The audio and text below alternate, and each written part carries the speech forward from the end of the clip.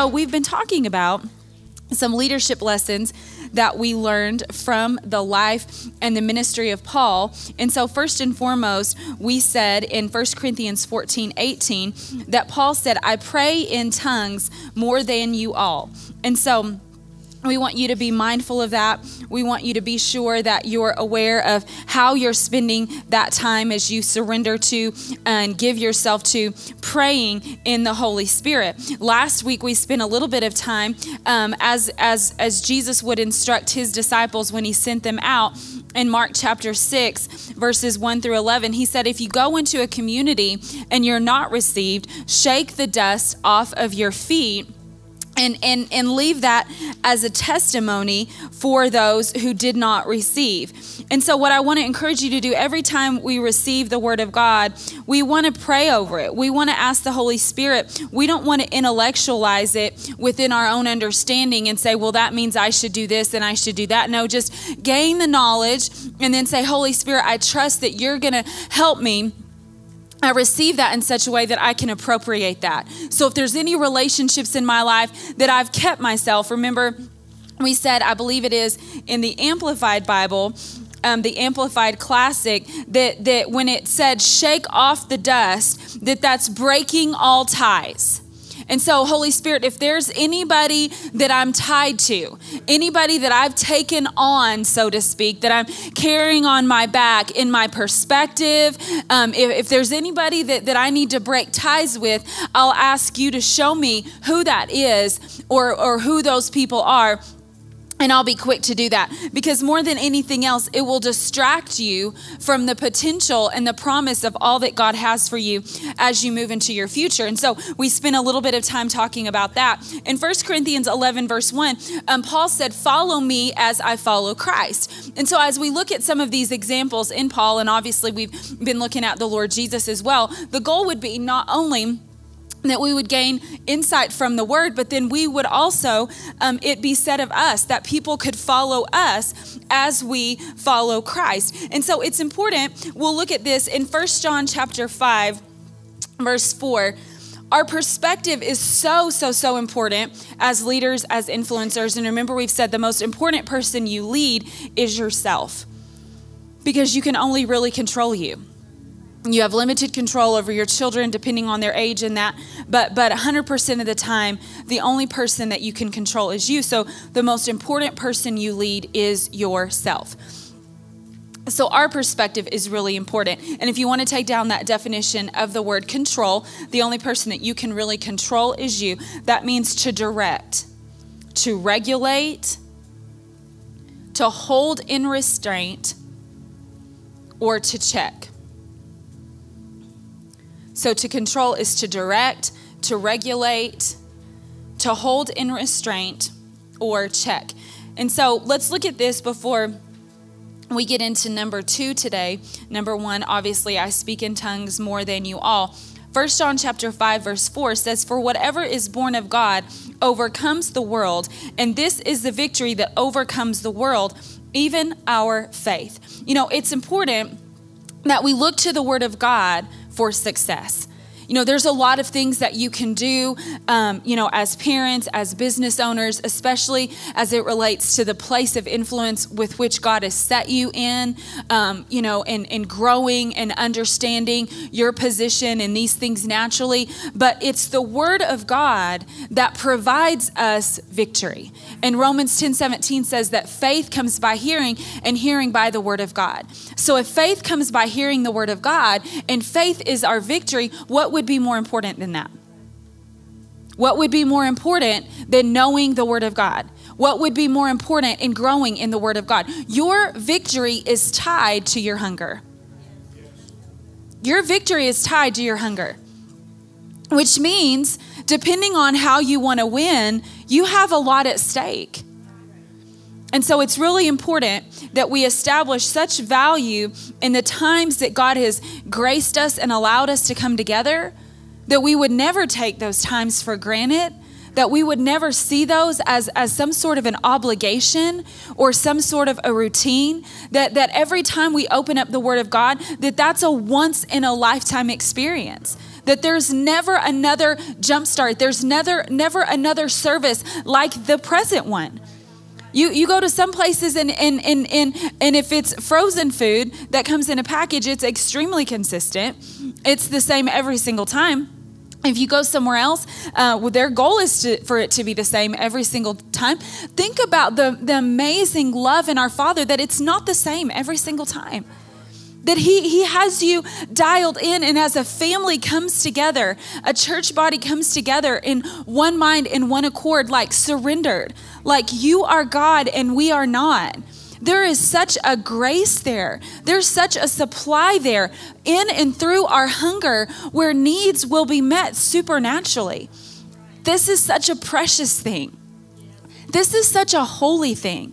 Remember when God spoke to Moses and at the burning bush, and he was beginning to give him instruction? And every time we come to church, we need to recognize that that's one of the objectives, would be that we would receive divine instruction for our lives. That we would not continue just to call our own shots and do what we think is best. And so as God's giving Moses divine instruction, he told him to take off his sandals, for you're standing on holy ground.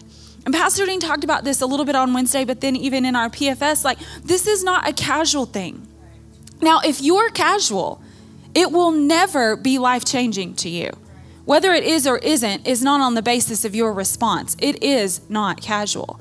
But if you don't recognize the holiness about this, and the enemy loves to diminish that in our minds and in our perspectives. He loves for us to feel as though we were martyrs in this whole pursuit of our Father, that we did God some sort of service by getting up today.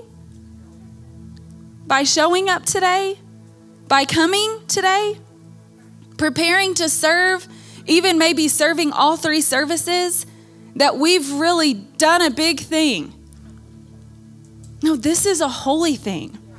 That we would be even invited to participate in kingdom eternal matters. That the God who created the heavens and the earth knows your name. Sometimes you just have to slap yourself and say, who do you think you are? Who do you think you are? What are you doing? What are you doing with your life? And what are you thinking about? And why are you so selfish? Do you know what I mean? This is a holy, precious thing with which we've been entrusted. And that even the smallest thing that we get to do in his name, that he would trust us. Are you ever just I'm so just aware of my own dirt. That had he not breathed the breath of life into Adam, we are nothing. What are we going to do? What do we have? Nothing. We're nothing without him. And so the very least that we could do is just with such joy and such delight. If you have children, you know what joy it is when you ask them to do something and they say, yes, ma'am, no, ma'am. And they hustle about it. As opposed to maybe the ones that are like, yeah, okay. And they walk so slow, it's like, bro, it's tomorrow already. Like, it's 3 days from now. What happened? It took you like 3 hours to do that, right? As it relates to the assignments, the things that he's asked us to do, which for all of us are outlined in his word, that we would be prompt, that we would be excited, that we would jump at the chance to do it, that we would allow ourselves to be directed and moved by his voice. What an honor that the very God of the universe speaks to us and helps us with our little problems, that shows us things to come, that there's not a situation in our life that he would not be mindful of and he would not have made a supply for. Gosh, this is so important. Our perspective, humbling ourselves under the mighty hand of God. If we don't do that, if we don't control our own flesh, how in the world can we point others in the right direction? So there's an order about these things as it relates to us. And so in 1 Corinthians 9, this would be number 2. Paul said it this way, verses 24 through 27. It's familiar to you. I keep my body under. I keep my body under. Verse 24, know you not, that's number 2. I keep my body under. Verse 24, 1 Corinthians 9. Know you not that they which run in a race all run, but only one receives a prize. So run that you may obtain. See, this kicks socialism right in the rear. And as it relates to our relationship with God, he loves us all the same, but we are not all rewarded the same. We don't all access kingdom promises in the same way. Even though they're available to all of us, there are many believers who are healed, and there are others who never walk in the manifestation of their healing. You guys know this. There are some believers who are prospered, who experience God's abundant provision in their lives. And then there are other believers who do not, and they struggle in their finances. And so ultimately, we're winning or losing as the ball's in our court. It's not in his court. And every man that strives for the mastery, verse 25, is temperate. This word temperate means masterful.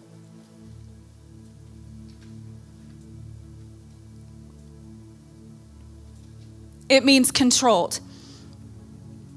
And every man that strives for mastery is temperate or masterful, proficient in all things. Now they do it to obtain a corruptible crown, but we an incorruptible. And this goes back to what I already said, like this is eternal business. What would be more important than this?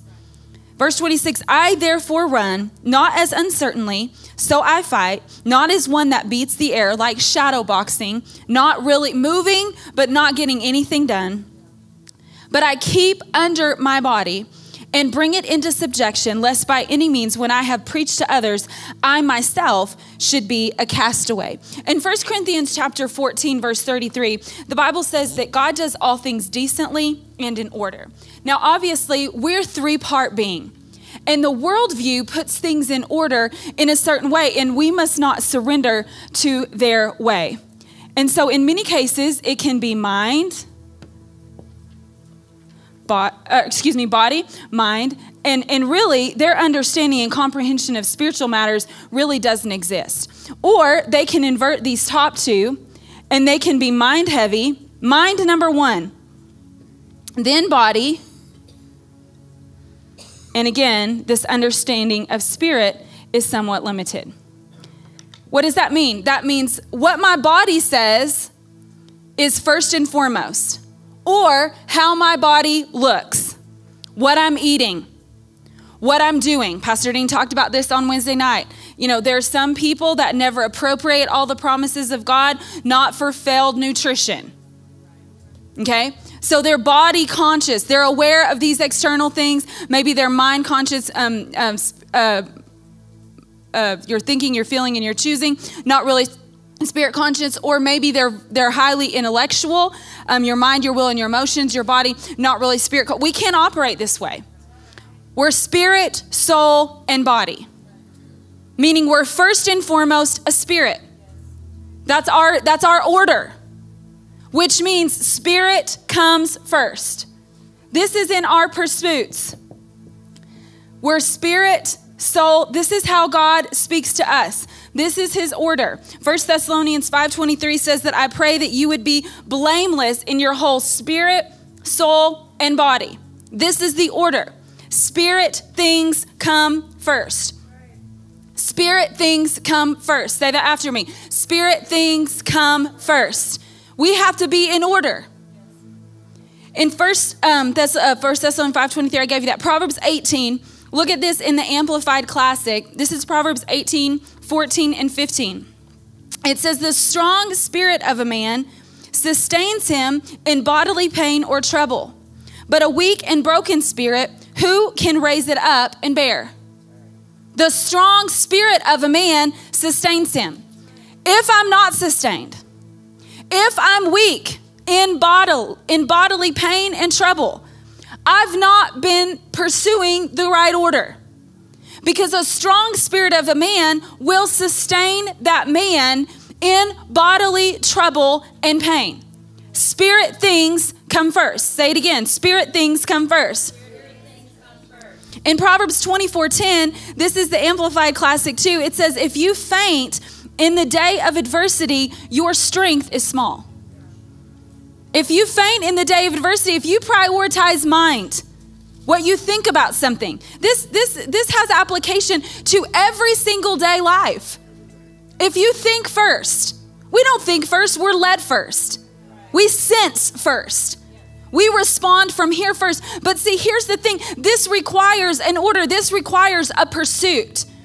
And ask the Spirit of God to minister to you specifically in your pursuits. But we know, and we'll take just moments to deviate and look at this. In Matthew chapter 6:33, this is familiar to you. Seek first.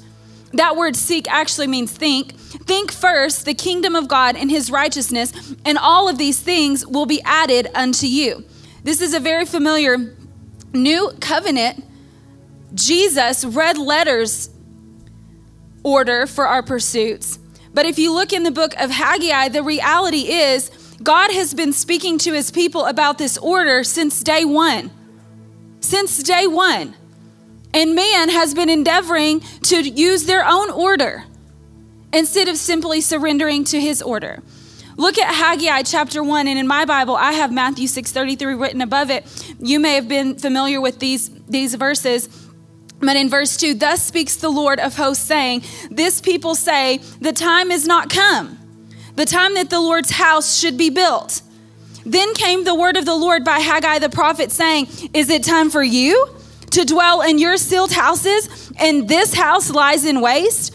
Now therefore, says the Lord of hosts, consider your ways. You've sown much and you bring in little. You eat, but you never have enough. You drink, but you're not filled with drink. You're clothed, but you're not warm. You earn wages, but it's as though those wages were put into bags with holes. Verse 7, thus says the Lord of hosts, consider your ways. Go up to the mountain, bring the wood, and build the house. Pursue my kingdom. Take care of my house first. So this goes back to what's already been said. Who are we to say, God, I have some other things going on? This is what these people said. The time has not come to build the church, to build his house. The time's not come for that. I have other things going on. And God said, listen, here's the thing. In all your earning, you still don't have enough. In all your relationships, you're still not profiting. In all the ways that you're endeavoring to sustain yourself, you're still cold. And that you try to accumulate with such effort, it's as though it all runs out. Why? Because there's no order. There's no order. You didn't order your days. Isn't that what David said? Teach me to order my days. If you can't order your day, then you won't have an orderly life. And so allow him to minister to you what needs to change. Where he isn't first, if he isn't first in your pursuits. Because this must be our order. Paul said, I keep my body under. It's way down here. What do I keep it under? I keep it under a spirit that's surrendered to the Father of spirits. And so therefore my soul is not in control. My soul, listen, if your soul does not surrender, and this is what we want to encourage ourselves with as leaders. Because Pastor Dean said this on Wednesday night, the Holy Spirit ministered to him. You can't make people, you can't convince people that this is the best life. You cannot convince people to serve Jesus with all of their heart. You cannot. But you should be able to convince yourself. And only to the degree that you live this out will you be an example for others to see. This order is really important. Let's look at this and then we'll go back. This is kind of a side note because we're three parts. He is three parts, okay? Father, Son, and Holy Spirit. So when we look at our Father, and let me see exactly how I wrote it in my notes. So ultimately in creation, God planned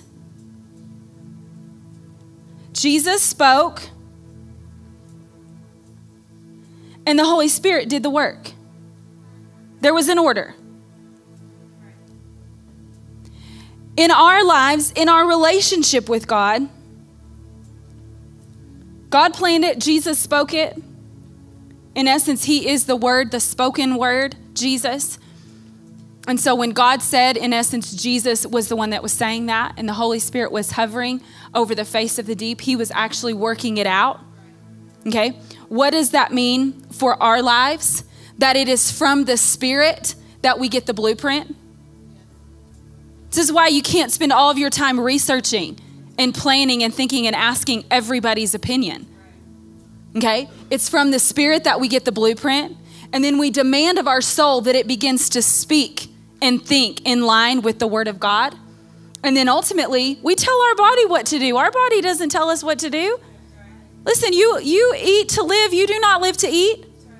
You will move and function in the way with which you were created. You are not calling the shots. You will do as instructed, because that's what the Holy Spirit did. Now, in our relationship with him, and again, this is an order. We're kind of deviating. This is a side note. But ultimately, as it relates to our Father, in order to get that plan, we have to face him. This is our worship. And as it relates to the Son, we're to follow him.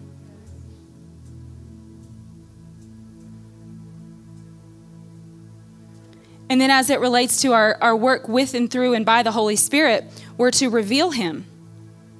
The things that people see in us shouldn't be us, but they should be Spirit-led us, so to speak.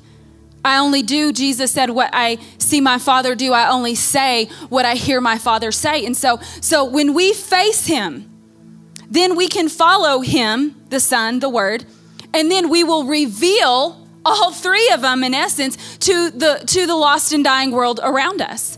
Now, this order is important for us because in religion, what we would endeavor to do is follow him without first facing him.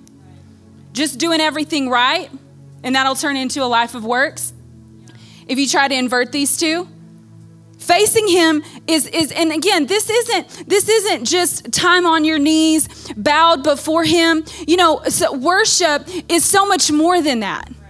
It's just an acknowledgement, as simple as first thing in the morning where you say, God, have your way today in my life. You are worthy of my life. God, I don't want anything. I mean, when you really think about your life, like, I don't want anything. I don't need anything. God, I'm here for you. And as long as you tarry your coming, God, I honor you with my life. The moments that I have, you know, maybe we'll go here, we'll go there. But God, you're God. You're so worthy of it all. If I don't have you, I have nothing. I think that this is the simplicity of just facing him. I mean, because you can't face him without humility. And humility means I die daily. That's what humility means. I die daily. I have no desire. I have no appetite. I have no agenda. What stands in his face? What stands in his face when you really look upon his face? When you really look upon this word and you see everything that he did for you, what rivals that? A new what? Nothing rivals that. So when you face him first, in that humility, there's this breaking loose. And so it just becomes automatic. Today, I'm going to follow him. And as you follow him, as you just simply obey him, other people begin to notice that. And there's a Spirit-led demeanor. There's a Spirit-led power that begins to operate in and through you. Smith Wigglesworth, he said this. He said, I'm not moved by what I see. You've probably heard Brother Copeland quote it. You've probably heard Brother Hagin quote it. Smith Wigglesworth said, I'm not moved by what I see. I'm not moved by what I feel. I'm moved only by what I believe. So we said last week, we feed our spirit. The Holy Spirit will teach you what is the main thing. The Spirit of God spoke this to my heart. He said, majoring on minors will steal your peace and time and weaken your faith. Majoring on minors will steal your peace and time and weaken your faith. Now, the thing about the minors is they still must be dealt with, but they don't need to be majored upon. Check the things that really frustrate you. Because when you're looking at him, you know, it puts all of that into perspective. Doesn't mean that the bills don't need to be paid, obviously. You know, doesn't mean that the dishes don't need to be washed. Doesn't mean that the house doesn't need to be clean. But we major on minors, and he said it steals your peace and your time, and it weakens your faith. And so ask him. I encourage you. Let's ask him. Holy Spirit, show me the big deals today. I want to focus all my efforts on the big deals, on the most important things. Show me as it relates to my boss and what's the most important for my company. Give me eyes that see and ears that hear. You know, one deal, just one deal, especially if you're in sales. You know, if you're out there on location with the mind of Christ, one idea can revolutionize all of those operations. So Holy Spirit, show me how to focus on the majors today. And the minors will work themselves out. But I don't want my time stolen. I don't want my peace stolen. And I definitely don't want my faith weakened. So lastly, and let's look at this, as it relates to our life of faith, faith has three parts. It's believing, speaking, and doing. Do you see your ability to walk in faith is tied? They are three in one, but they are all three. It's not just what you know or an accumulation of knowledge. That's the blueprint. That's the plan. That happens in humility. I mean, when you really look at him, what really matters? What really matters? You look at him first thing in the morning. God, you are God and I am not.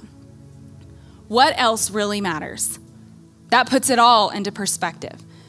But this moves past just your believing into what you say.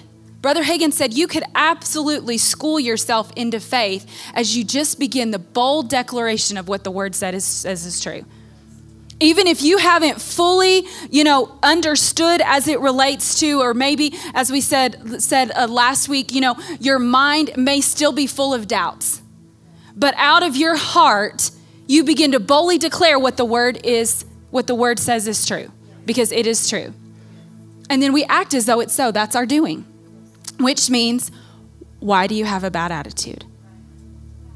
Why are you grumpy? Why are you complaining?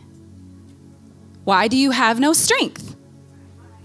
Proverbs 24:10 says, if you faint in the day of adversity, many people don't faint in the day of adversity. From their perspective, every day's hard. There's not even any pressure as it would relate to what's wrong. Well, I don't know. Just